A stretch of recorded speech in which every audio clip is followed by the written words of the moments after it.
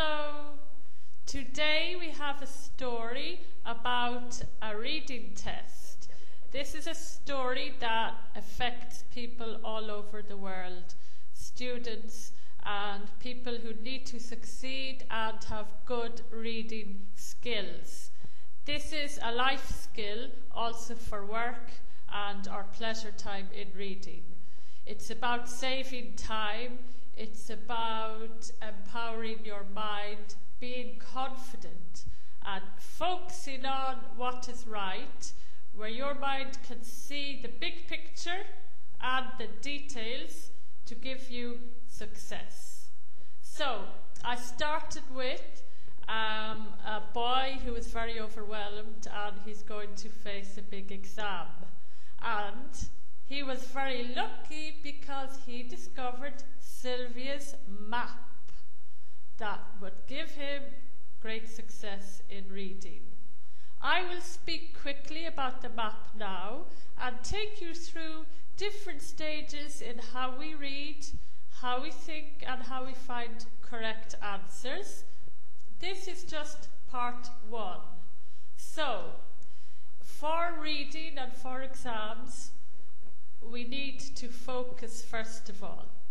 In most reading exams, the examiners are testing our general comprehension and our attention to detail.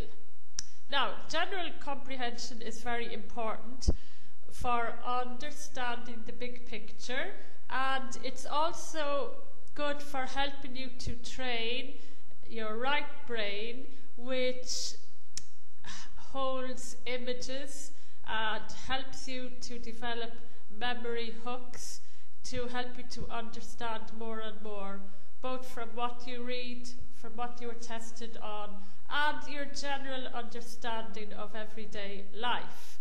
So, by learning to excel in the exam with these reading tips, you are also going to improve your mind, your brain power, your focus and quality of life.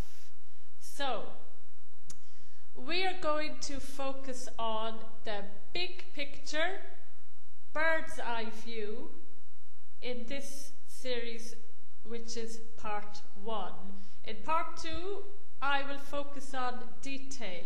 So, the big picture general understanding is for your general comprehension in the exam.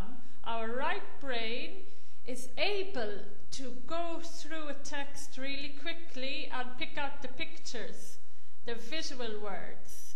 So, if I say I saw a big red house, my visual words are big, red and house, because I can see them in my mind, okay?